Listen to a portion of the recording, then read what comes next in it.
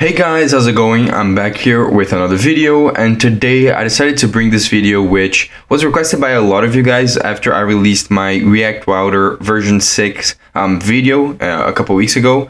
And basically what you guys requested is for me to make a video where I go over how to work with nested routes in the new React Router version. So a lot of updates were made to React Router. I really liked the updates, but this specifically was one of the major ones because it makes creating nested routes a lot easier and a lot cleaner, in my opinion. Now, in order to explain exactly what nested routes are and how to implement them in your project, I created this little demo over here, which is just a sample website. If you want to check out the code for it, it's going to be in the description, together with the code that we write for this tutorial. But basically, imagine you have a website where you have a navbar, right?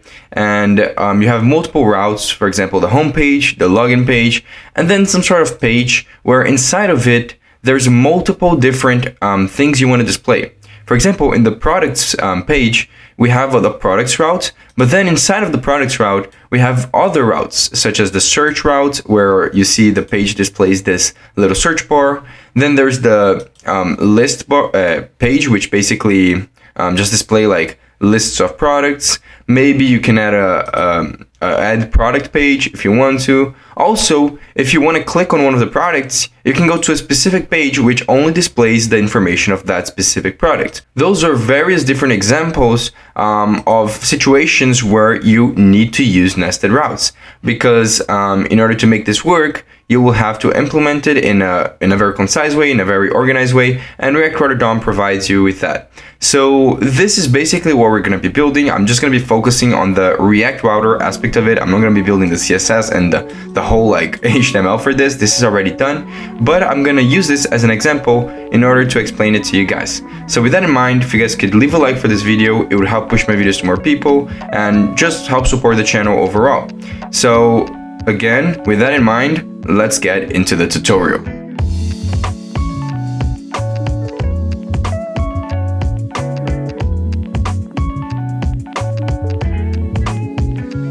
So now that I show you guys the demo, let's get into the tutorial. I have set up this little project over here, which again, the code will be in the description. However, it is a very simple project. I know there's a lot of lines of code, but basically it's just creating the routes for the project, right? We have the navbar over here with the 3 links that we have in the navbar. Then we have all of our routes and all of their definitions. In this project, we also have a folder for components, the home and the login component, and also all of the different components that we have for the products, right? The list products, the product display page and everything. All of the logic for them, so everything inside of it, it doesn't really matter. I'm actually using fake data that I wrote over here for the products. Again, you can just use them if you want to. That really doesn't matter for the point of the tutorial. What matters is the fact that if we go over here to our routes definition, you can see that if we wanted to define the routes like we had over here, where you go to products, then you go to product/search, then product/list, like all of those things, you can see it's already looking weird. It's already looking different from what it was before, because I removed the implementation of nested routes in this project. So if we wanted to do something like this, we would have to define a different route for each of the different specific routes that we want. So for the product/search, we would have to create a separate route for this, then one for this, then one for this. And also the navigation menu that we have in the products page, like the /products page, this one over here, it doesn't exist on the other ones. It only exists on this one, which is kind of weird because we want to have it in every single one of the pages.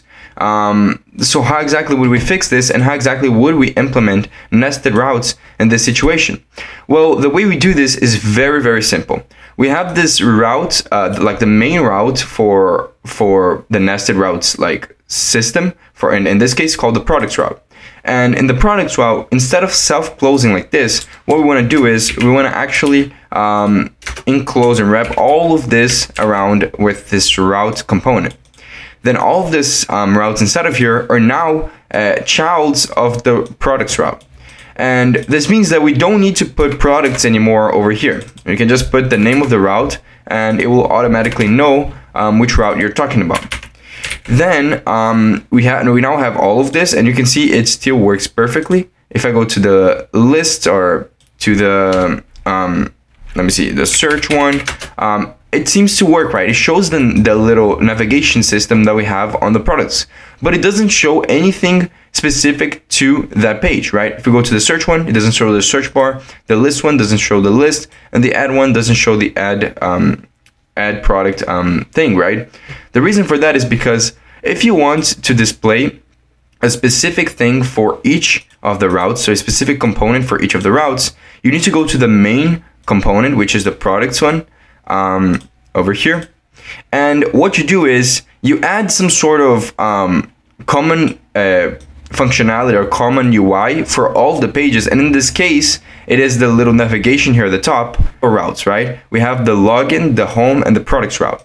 And in the products route, we have a specific UI that we want to display for all of the different products routes. So in the search one, we still want to see this thing over here. For the list one, we also want to see this. And even if we go to a specific one, like a specific product, we also want to see all of this over here. The only thing that is changing in the page is whatever is below that, right? This thing over here. And this is exactly what the outlet component is. The outlet component will replace wherever you put it in your code. So we put it right below the navbar, just so that the navbar continues in the page, but the outlet, but whatever is below it changes.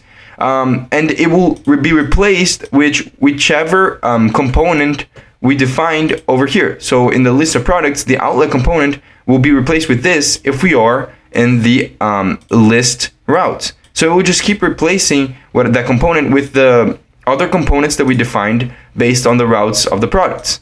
So if that's a bit confusing, don't worry. I would literally just play around with it. But as you can see, now everything works perfectly.